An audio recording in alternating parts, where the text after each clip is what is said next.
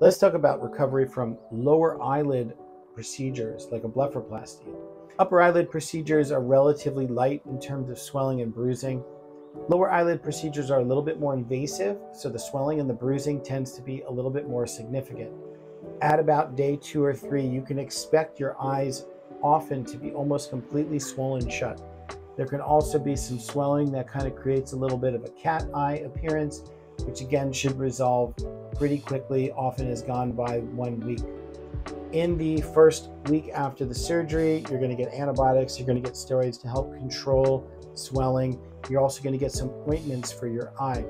It's very important for lower eyelid procedures especially to give a lot of lubrication to the eye, because you can get something called chemosis, which is a swelling of this pink material or the conjunctiva inside the eye.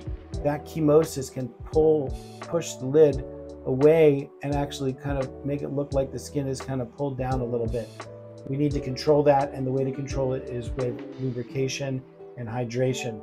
So we give you those drops. At 1 week, patients typically come back. There may be a couple stitches on the corner that are permanent, and we remove them. That's pretty much the only thing. Most of the bruising is typically on its way out. There's still some residual swelling. I would expect swelling and bruising to be gone probably closer to about 10 days. And by 2 weeks, you should definitely be restaurant ready. When you do lower lid procedures where you have to tighten the muscle, there can be some bunching in the corner here, and that sometimes does cause some irregularity to the incision line. That's not uncommon. It usually resolves at about 2 to 3 months. Sometimes we give some steroid shots to help that along. The patients can also do massage of that area after about a month if that happens to be a problem.